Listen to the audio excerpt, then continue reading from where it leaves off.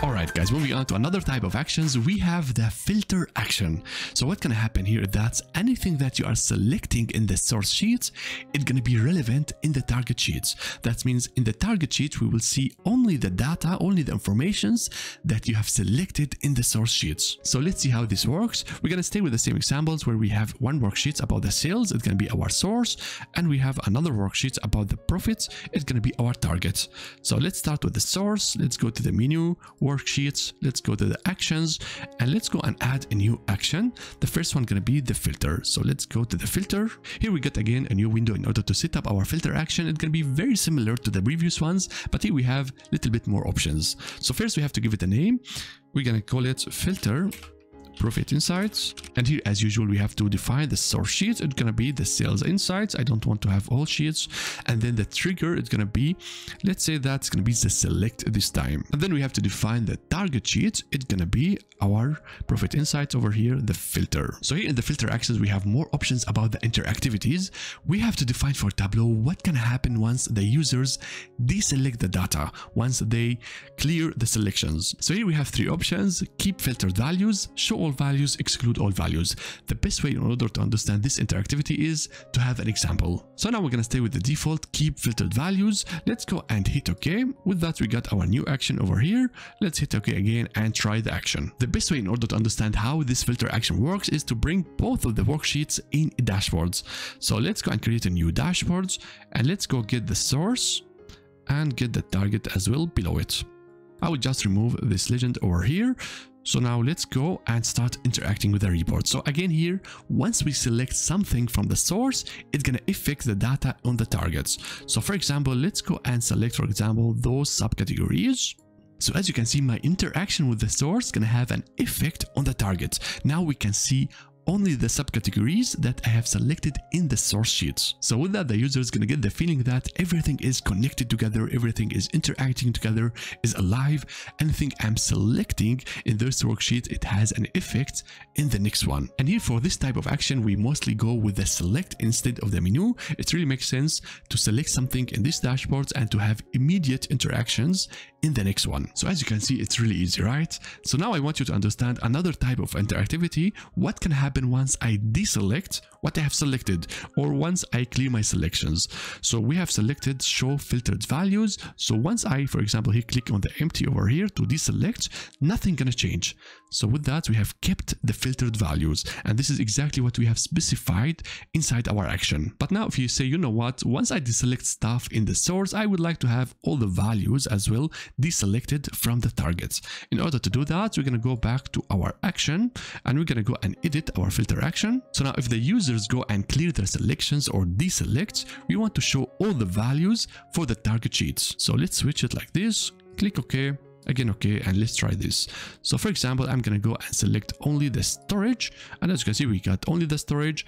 And once I clear my selections, once I deselect anything in the source, you can see we'll get all the values again in the target sheet. In this scenario, it makes more sense to use these options. If I'm not selecting anything from a source, nothing should be filtered in the targets. So now let's go and check the last option. Let's go to the worksheets, actions, and to the filters. Let's go and exclude all values.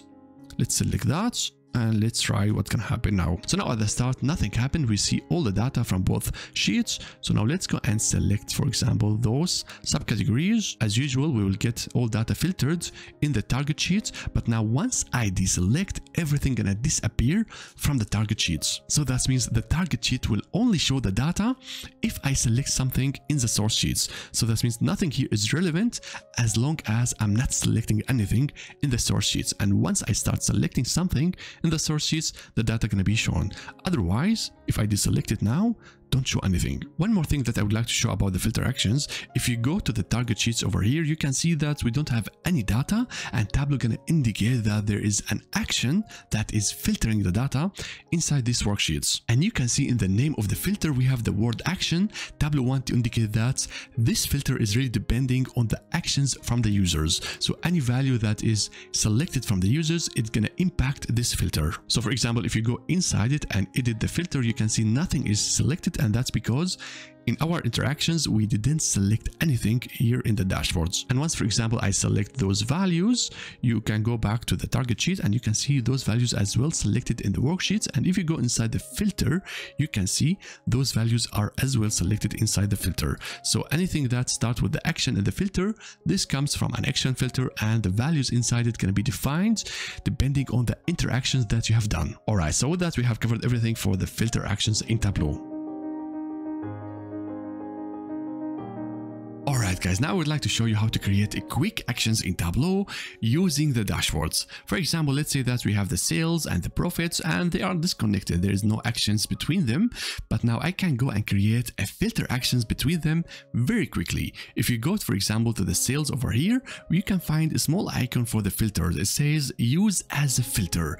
So if you click on that, you can see now it's filled.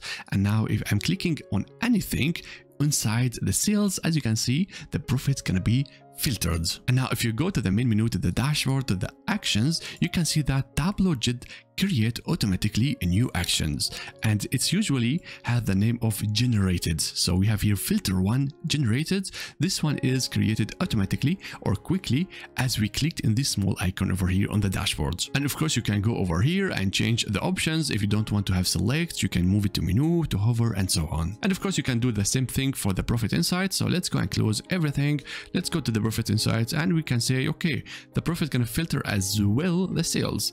So let's go click on that, and now let's deselect everything, and anything that I'm selecting in the profit, it's gonna as well filter the sales. So this is really nice and quick way in order to create actions in Tableau, but this is only for the type filter action. Alright, so that's all for the action filters.